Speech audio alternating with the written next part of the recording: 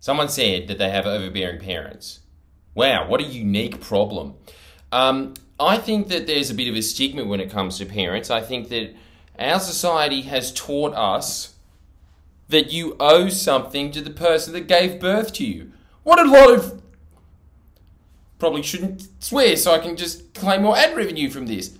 BS! What a load of garbage.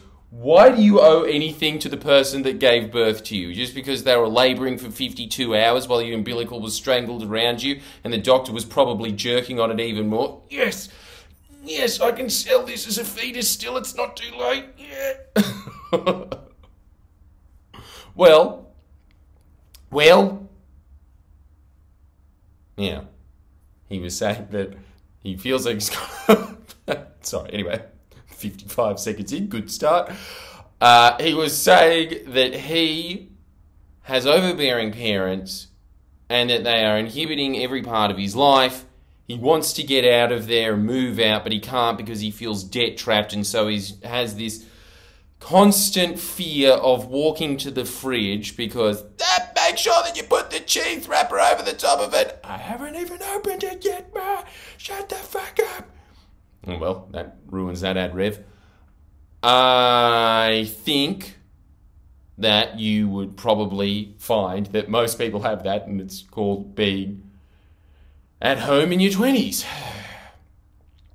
It does suck, and I can't offer any advice to assuage that, except for I think that have you ever heard of staying in your room? Start peeing in a bottle. I did that for a while when I was like, I'm not talking to you, Dad, when I was 15. I was like, can't leave, he's still awake. All right, here we go. Let's hope my aim is true and fair. All right. Enough screwing around. The way that you feel about that would be common for a lot of people. And it sort of is. There's a few things that are happening here. First off, your parents could be complete and utter waste of space. That is, just because they gave birth to you doesn't mean they're good people. I know from personal experience. But I know that there's a lot of people that think that they owe something to their parents because of that. But like at some point, yeah, I mean, you can still thank them at Christmas or whatever. But I think that parents really are extended into this family thing. Some parents are just bad people. Now, I don't know if they are or aren't. It actually sounds like that they just care about you too much. La, la, la, la. And they have an attachment complex. And I think that as a result of having an attachment complex, you would have an isolation one, that you want to stay away from people. Am I right? That's usually the pattern. But even if that's not, even if you still are as needy as your parents are, I think that there is one thing to remember about this, which is... you will probably not be able to change their behavior by convincing them. The first part of that is that behavior runs a lot deeper than logic. How you behave is the result of thousands upon thousands of actions over the course of your life, saying to someone, hey, you know that thing that you've been doing since you were 6? Can you stop that? It's not going to work. First off, there's going to be a barrier in their brain of something said, not good, what was it? And even if you got past that barrier, even if you got past that, and then you got to the next phase, which is, all right, let's try and change that. A lot of people will try and put that in action. They'll slip over once while they're on the track. And like you, when you started to get into the habit of jogging, and then you got bored of it after a week because you don't work in IT and, aren't running an IT business. No, but people in IT, God, look at them all. Just, are they trying out for a new E.T. movie? They're all got that little pot belly with the long arms. But yes, you will not be able to convince them that way. I think that the best way to get around people that you can't avoid living with, say that they're housemates or that they're your parents, is figure out the things that really trigger you. There was a couple of things that really, really angered me about living with my parents longer than I should have been. And what I started to notice was, as a result of reading all of these books, is the whole point of behavioral psychology, which is that all the annoying traits that you do as well, that we all have them. Am I right? Just some of them have much, much worse ones. In fact, one of my parents, I love them to pieces, but they have unbelievably annoying habits, and you cannot breed them out. Doesn't matter how many times you fight about it, they'll entrench it further, because the other thing is, once somebody starts attacking you on something, your immediate instinct is to defend it. So they're just going to sit there and say, I don't do that, and I know it's because I care about you. They'll have all their reasons. I think the best thing to do is to make sure that you stay in proximity with them when you can handle it. You observe that there will be points in the relationship where there's a lot of tension that occurs, and you can start predicting where they are going to go if you observe that. If you start looking at your relationship as where are the tension points, those are just your two people's habits coming up against each other and rubbing each other the wrong way. And if you can just see that, oh, okay, we're getting into that territory, and you're able to excuse yourself, all well and good. I'll give you a really good example. One of my parents, who shall remain nameless, really liked the guitar and used to sit there watching the TV. It's giving me flashbacks thinking about it. Sorry, I can't go on. Sit there and watch the TV and play guitar, and it was really annoying because it was just a blaring television.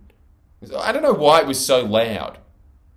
Oh, that's right, because he's old. He was probably deaf, and also played the guitar over it, but not really doing anything, just fondling around with it for like an hour. And I just started to realise, okay, well, that happens around this time every day when the wine comes out, because once you're 50, wine comes out every night, doesn't it? And then that gets plonked on the coffee table. You hear the first, every time, it was always this one. You ready?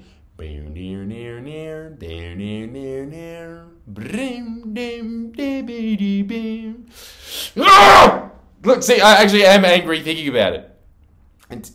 I can feel, you know, when your back, it almost feels like there's wings that are about to come out of it because of this, the rage that permeates. And when that started to happen, I was reading about this, and so I got up, I excused myself, and I went for a half an hour walk, and if it was still persisting while that was happening, I took a notebook, I went out, and I started doing my work without a laptop, without any distractions. I'd move. And when it was cold, I'd just go to the library, yeah? But there was a way to excuse myself from a situation, so that tension point of, shut the fuck up, you shut up, it's my house, if you don't want to live here, move out. That's not plausible, because I don't want to live in a homeless shelter, you're making me homeless. You know, like, just horrible on both ends. I don't like it. It doesn't have to be that way. Well, it doesn't have to be that way. So I think that that's what you do, is you figure out what it is, and then you start to become a sleuthful assassin in the ancient world. You put on your little hoodie cloak and then, you know, move through the shadows of life instead of in the daytime. You know what I'm saying here? That in any relationship, there is going to be points, and the easiest way to solve those tension points is to not bring them up, is to just adjust your habits around theirs, and you will see that the relationship changes as a result of that.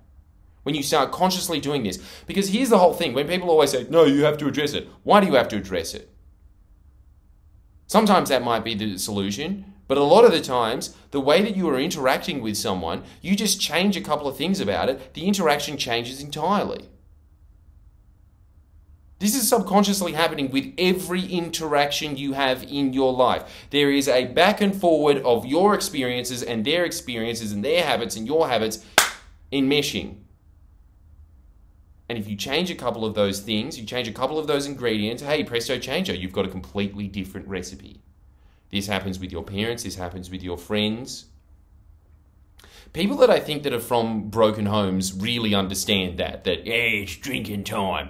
They know when it's drinking time, it's fleeing time. Yeah? So if you are in one of those situations, I think that the best way out of it in terms of the short term, because eventually you will be moving out. It seems like that's one of your goals. If you are in that state, I don't think that the best thing to do is to just add more tension to it. Right? Change a couple of the habits. Just start behaving in a different way. Say that they're constantly criticizing you about something. Yeah? Well, there's one thing that you can definitely do. This is something that I think helps a lot is constantly reframing it in your mind as this is just their way of saying they love me, which it actually is. The way that they are constantly criticizing and nagging you is their way of saying that. Weird, right? Grown-ups. But if you're able to at least do that, that's one reframe. If the other reframe is that you can at least deflect the conversation onto something else as soon as that happens, just like you can with a little baby throwing a tantrum. Oh, what's out there? Is that an alien? You can do the same thing with parents. You can do the same thing with everyone else. If you switch it to something that they want to talk about, for instance, if they're interested in cars or property, i.e. every man over the age of 30, ask them about that. That will start changing where the trajectory of the conversation is going. But you figure out where the tension points are and you come up with strategies to start alleviating those tension points. You do that, you will solve yourself a lot of stress and heartache, and you will save the opposing party a lot of stress and heartache as well. Because remember, the only thing that you can ever change in life is yourself. Okay, make sure you sign up to Jordan Shanks, the Patreon, where you can get 2 extra videos a week. If you don't do it, you're only cheating yourself. You really are. There's so much information on there that you can really just start adopting today, just like that. Just like that. Very simple, straightforward. There's a lot more of that advice. There's just hundreds and hundreds of books, all condensed. Me saying it. There's apps that are invented of these, of all these nerds that sit around reading all of these books. I'm doing it for a way cheaper price. And you've got your old pal Geordies that you can help out as well, instead of just these no-name Americans. I went to Columbia University, did you? I didn't see you go there. How do I know you're not just making it? You just put glasses on. You don't know, do you? With me, you know for a fact I didn't go to Columbia University. Make sure that you sign up for 2 videos as well. That's where the really good stuff is. On this one that's more expensive. And I make sure that I do as well. Don't worry about it. I'm a pretty efficient marketer. Yeah. Good enough. Anyway, like and subscribe.